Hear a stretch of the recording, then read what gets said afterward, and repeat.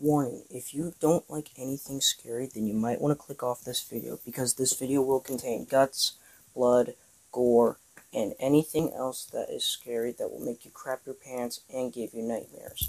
You have been warned.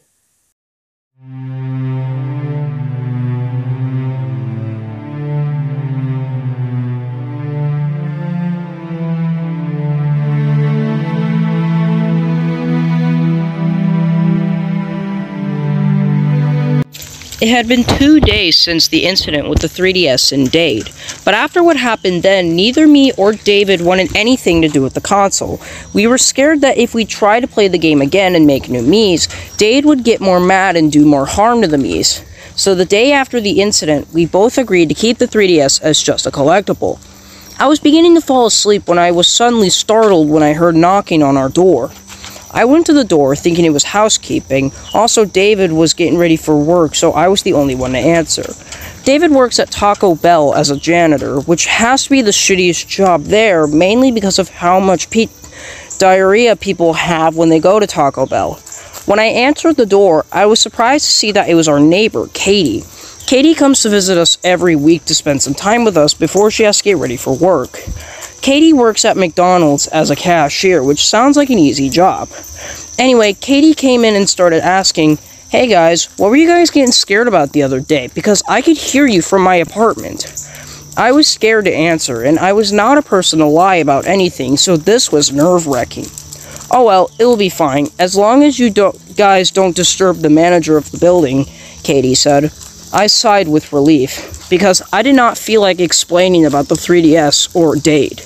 She walked to our room and saw David sitting on the bed getting his uniform ready for work and said, "Getting ready for work already?" "Yeah, you know I have to leave around this time," David replied. Then I saw Katie go into the drawer to try and look for the TV remote, and my heart sank when I saw her pull out the 3DS. "You guys finally found the 3DS?" Katie asked out of excitement. "Yes," we both said with frightened looks.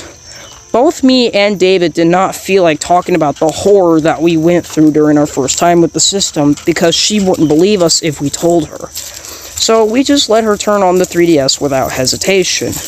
Everything was going fine until she noticed the Mii channel on the screen. "I heard some great things about the Mii channel on this console," Katie said with a surprised look on her face.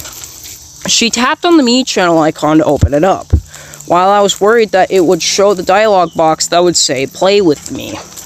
When she opened the Mii channel, it surprisingly let her in without a problem. Then she said something that shook me.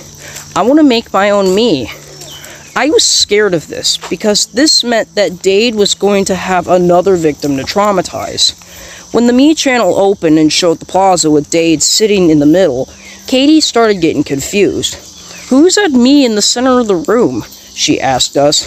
"It's the Mii of the previous owner," I answered. She shrugged it off and went to the Mii creation screen. After making her Mii look just like her and naming it, she returned to the Mii channel plaza, but something was off about it now. The whole screen was black and white with absolutely no color, and the bottom screen had turned black again. "What the heck just happened?" she asked us. "I don't know. This has never happened to us yet," I said. "Yet? You mean something like this has happened before?" she yelled. "I'll explain later. Just let me handle this," I said. Then Dade turned towards the camera and started speaking with the dialogue box typing. "Oh, hello, Elliot. I see that you brought a friend with you this time." "How does he know who you are?" Katie asked. "I made Miis for me and David when we got this console, and this Mii killed them," I answered. "What? It killed them?" Katie screamed with horror.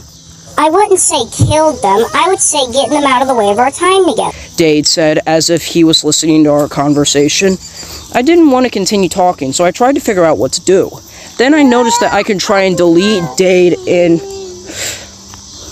So I tried finding where the delete button was, but with no luck. "Do you think deleting me is going to do anything?" Dade asked with enjoyment. "It's going to get you out of my system," I yelled.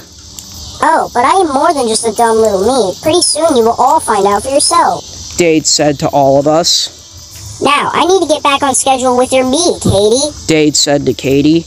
We all stared at each other, confused and worried. Was he about to kill Katie's me?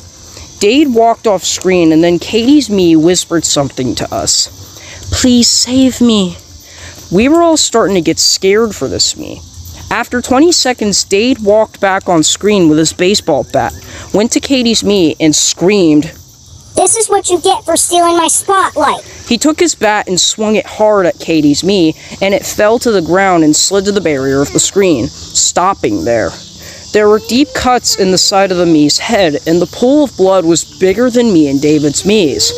Dade turned towards the camera, revealing his horrifying photorealistic eyes and mouth, and said, "When will you learn to be in other people's lives, you selfish, ignorant cunts?" 5 seconds after that, there was a loud scream coming from the console that was blasting our eardrums. I was threatened by what he had said, so I ran to the closet, grabbed a screwdriver, and started unscrewing the back of the 3DS off.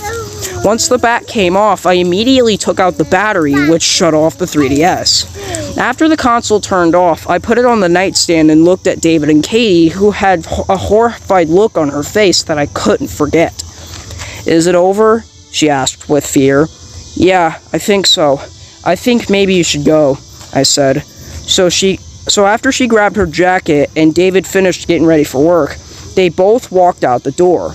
After they left, I saw the 3DS screen turn on with a black screen and text that read, "You will learn." I didn't want anything else to do with the 3DS, so I put it in the drawer and never touched it after that.